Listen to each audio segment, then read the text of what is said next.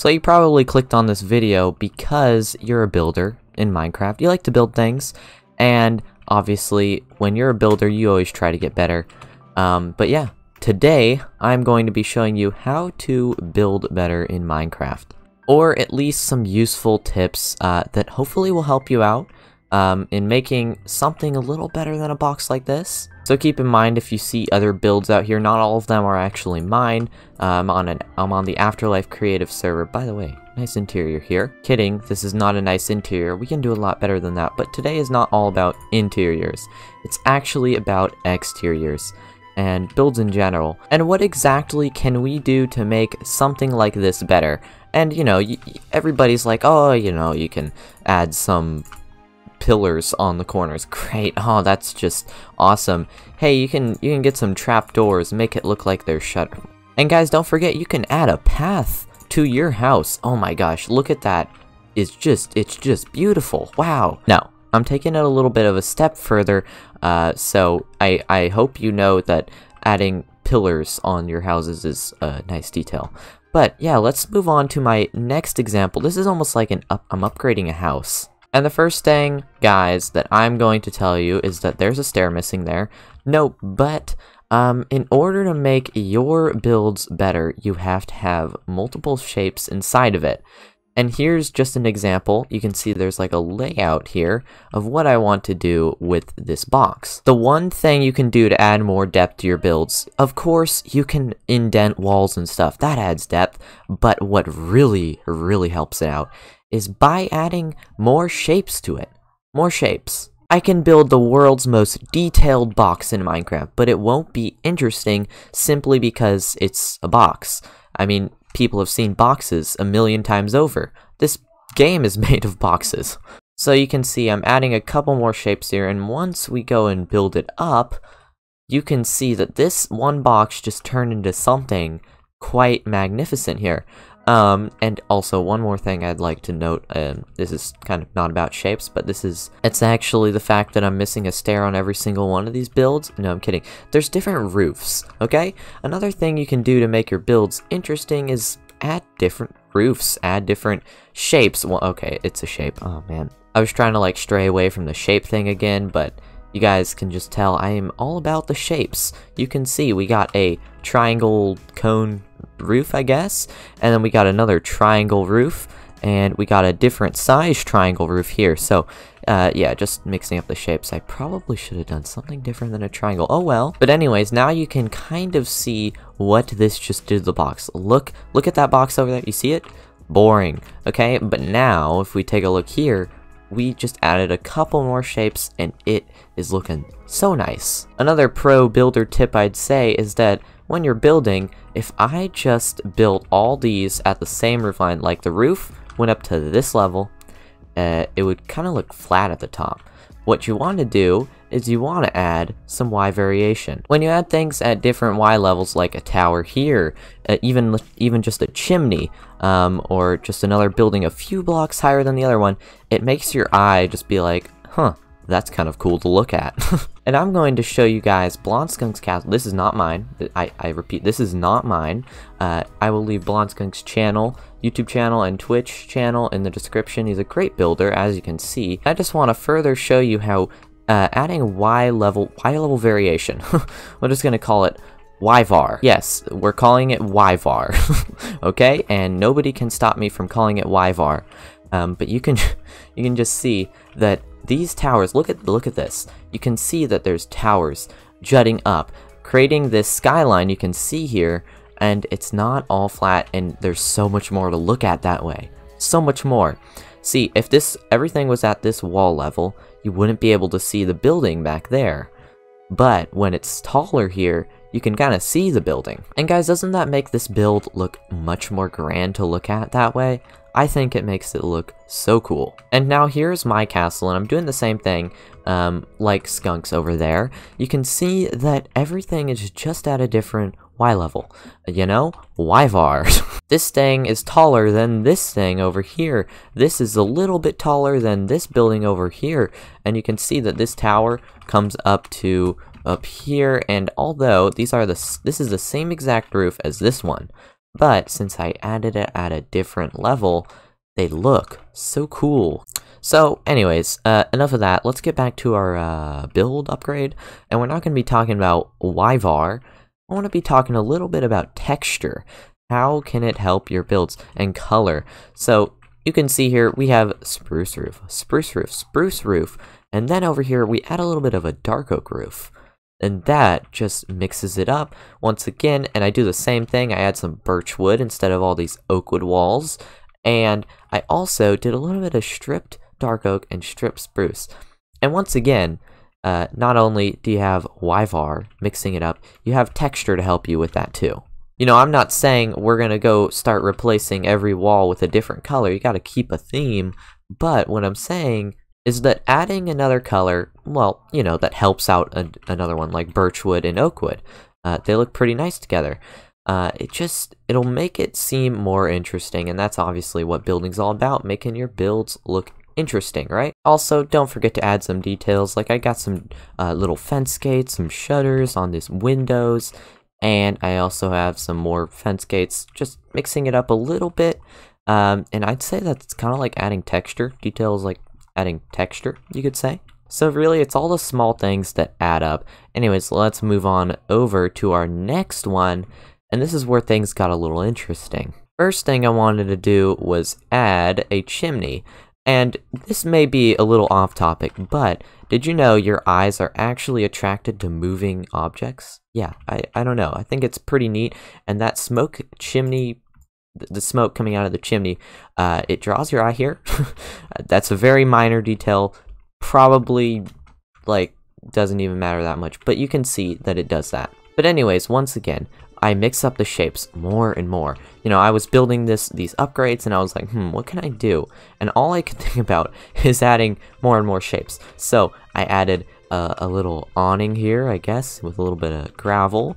And then I also added this little roof thing, another awning here, I guess. I don't know. And then I added some bushes. Yep, that's pretty cool. And also the chimney was another shape. I really can't stress to you guys enough that adding shapes to your builds really helps them out. Like, really does. Even if it's something off to the side like a wagon, or if you build a car, it'll really help out the build. Just causing the eye to have more to look at. And now we head over to the final transformation. This is in the thumbnail here, and you can see what we have turned the box way back there. Well, can't see it anymore, it's at a render distance. But you can see what we turned in this box. We just added one shape, two shape, and started adding some extra little bits to it, like an awning, and also added another shape here and here. And you can see that just transformed this small box into this. Also, I added some custom trees. I just really couldn't help it with Germsy Boy's Better Leaves add-on. Beautiful leaves. Look at that. I couldn't help myself. The custom trees, they were screaming at me. I was like, man, this place needs some beautiful greenery. And look at that. Look at that. Let's turn on some shaders. Oh my gosh. Look at this. Oh, it's so good. And you know what? Last night when I was building this, yes, I was building it last night, I got a little overboard. I just did an interior. And you can see, this is totally off topic from the video, but I did an interior. Here's the kitchen. Here's some chests. Up here, we got ourselves a little bedroom with some ancient debris. That's pretty cool. And most importantly, an enchantment station using some crimson stairs. Beautiful. I don't know. I think this is really awesome. This house, and I actually was like, oh, I'm just gonna transform a little box, add a couple of shapes. It's gonna be great. And I ended up really getting carried away. And I love this house. So anyways, I want to go and show you guys some of my builds just to give you a couple more examples of the things we just talked about. You know, YVAR, adding more shapes to our builds. Let's just go over, and I think I have a couple more builds here. Well, actually, the only other build I wanted to show you was this one, where I started with one base layout. This is also posted on my Instagram. You can see it if you go there. I started with a couple shapes. This one right here, and also this one back here. And once I did that, I was like, well, what can we do? So I added this little, I don't know, support, I guess. It totally doesn't make any sense, but it works. I added a little bit of a balcony, and I added this balcony here with some wool. You know, the color kind of fits with this, I don't know, light birch and sandstone stuff. I also added some little garden planter boxes with a little pond here. I noticed this kind of looked like an arrow when I added some glazed terracotta within it. Yeah, anyways, yeah, I just really like this build, and I'm actually going to be expanding this once again soon, going off this way, I believe. Now, why don't I hop on over to my survival world, where I have been building on there since like October of 2019, and I just want to show you a couple things there. So now here we are in my medieval city along with my castle and mountains here, and I just want to show you that actually not too long ago I had the same mistake where I just wouldn't add interesting shapes to my builds. You can see here that with this I just built a big old diagonal box. Cool diagonal box, that's not bad. Same with this one. But then I added a tower and I realized the power of shapes. So I've sort of transformed this little area right around here in my medieval city after I realized, man, adding more shapes is really, really good. And you can see that here we got like 1, 2, 3, 4 different little shapes in this one house. And it's a little more interesting to look at. And here you can see my plan for my next buildings in my little city area, and I think they're gonna turn out really good now that I've learned more about adding more shapes and things. But what I want to really get across to you guys, oh, I remember why I had that gold helmet on, because my ears are broken on my skin, is that when you're building here, when you're building big things like this, you gotta think about the big picture. Think about how it's all going to look together. How all these buildings are going to help each other look good. Once we go up to my castle, I'll show you another example of this idea. But, you know, I added one rectangle here and one rectangle here. But then we also have all these other buildings helping those look good. They're helping it, make it look interesting. And that is something you gotta think about always. The big picture in what you're building. When I started building these mountains, I didn't really think about it much, but now that I'm learning more about building in Minecraft, I realized that these are actually helping to close the city in, and then it's going to make this place feel so much more full. Whereas if I didn't have these mountains, they would kind of just be buildings here, and the city would be too big. I'd have so much going on. Anyways, my point is that you gotta think of the big picture. Maybe this little building down here won't look very good by itself. I mean, it actually is kind of a weird building. It's got like dark oak and granite. Like, I really should reevaluate my decisions with this one. Anyways, you get my point. Now coming up to my castle, this is where I really saw the big picture on adding more shapes and YVAR to builds. I really thought about it and I was like, well, you know, we're building separate buildings. Like we got the gatehouse, it's a couple different shapes together. We got walls here, towers, and things like this.